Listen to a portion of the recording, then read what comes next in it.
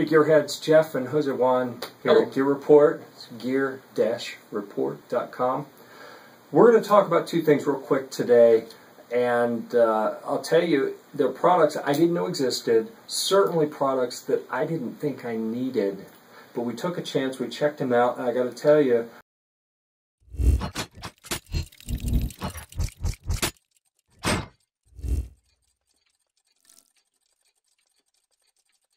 I'm sold on this idea. These are key organizers, and you can see a variety of keys in this one. This is called the Grip-Key. It's made of Kydex. Guys, this is the key bar. It's made out of aluminum. There you go. So you just put your keys in between these screws, and you can fold them up. I'll show you how it works. Why don't you show that one? I like to put mine in the pocket, And sometimes I use it outside. so there you go. Instead of having your keys sit way down at the bottom, where maybe when I sit down, a key's poking and it pokes me in the groin, that's kind of unpleasant. It holds them up out of the way and in a consistent spot. They don't bounce if I'm running.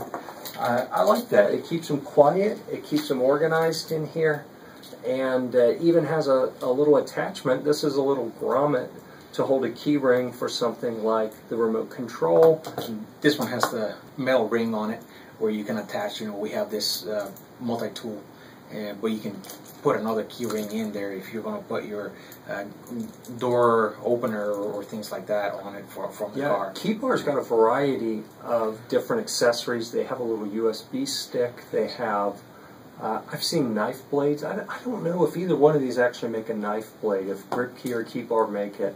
But I've seen on Instagram some people that have various tools like this that have knife blades that have a whole slew of different things you can put in them. So, all right, I'll talk to you about the Grip-Key first. So we have this clip. I showed you the clip the way we carry it. If it looks familiar, it may ring a bell like this, as the same clip that you find on a lot of concealed carry holsters inside the waistband holsters.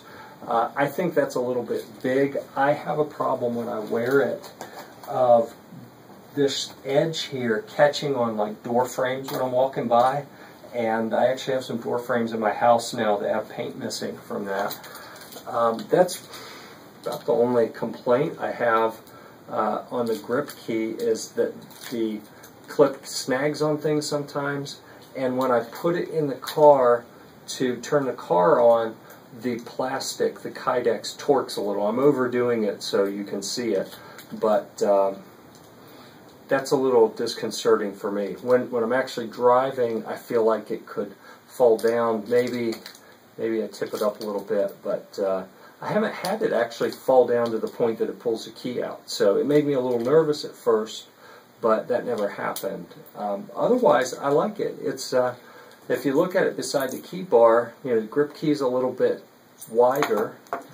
It's a little bit longer, but the plastic, the Kydex is molded around the keys, so it holds them in place real well, and it's lighter, I think, than the key bar, just slightly. So it's a different approach. It's got 3 screws with one in the middle, so your keys don't pivot all the way through.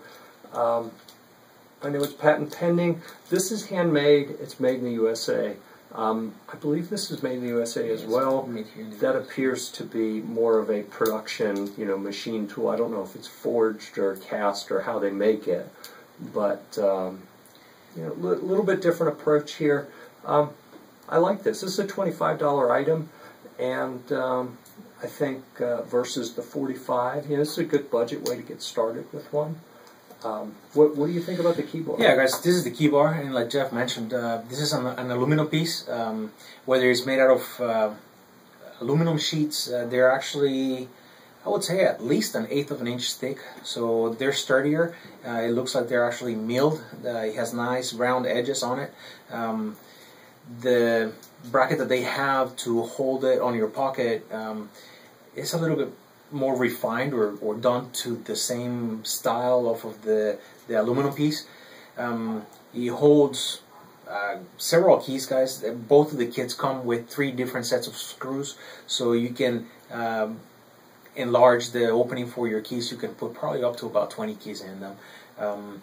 I had my car key inside of the key bar, and that was a little bit more difficult. I drive a Nissan car which has more molded plastic around the ignition key, which made it a little bit more difficult. But what I ended up doing is just run my ignition key on one side, and then I still had space to put 3 or 4 keys on the other one, and the bars were still parallel.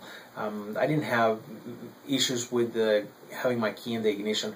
I would actually put the key in the ignition and just flip the rest of the key bar over, and it would rest on the steering column.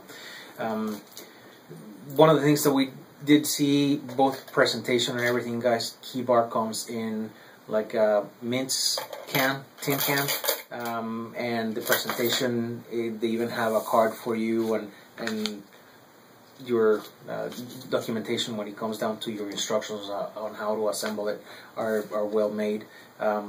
Like they say, stop the noise. This does tame the noise on your keys. It keeps it nice and organized. Yeah, so it's pretty good. You don't hear much anything with these. Yeah. Like Jeff said, this is something that we didn't necessarily know it existed. We didn't know necessarily that this is something we needed.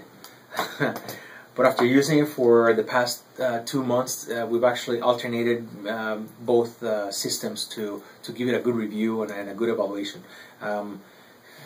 We're happy that we have them. Yeah. And we definitely recommend them. Like I said, maybe a $45 keychain is not in your budget. But if you really want to give a good, interesting present to somebody that will definitely appreciate it, this is for pretty much anybody.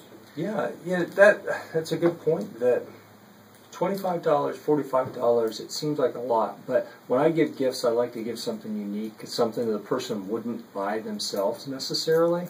This is within the budget of what a lot of people spend on a gift for a Father's Day, a birthday, a Christmas present, and it's unique. It's probably something they don't have already, and if they give it a shot, it took me about a week. I carried the key bar first.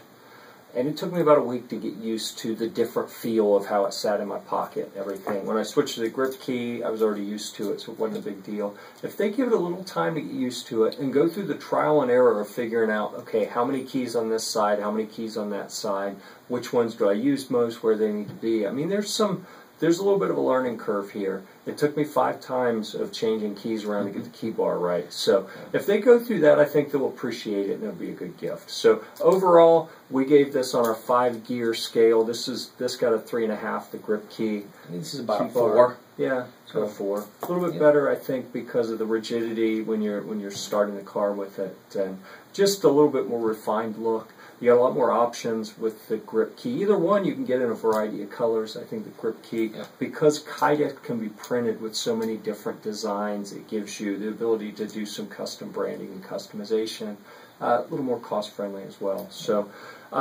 we highly encourage you to give either one or both of these a try. I think you'll be happy that you did, and overall this has been a good experience. We've been pretty happy with them. So, guys, don't forget, key bar. Yeah, and Grip-Key. Yeah. We'll put the URLs up on the screen for you. Yeah. Where should we put them?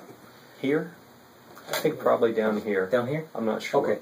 You have to see. For all we know, we said here and we put it up there. You never know with us. Yeah. So it'll be there somewhere. Check out each of these brands. See if one of them looks like a good fit for you. Give it a try. Let them know Gear Report sent you.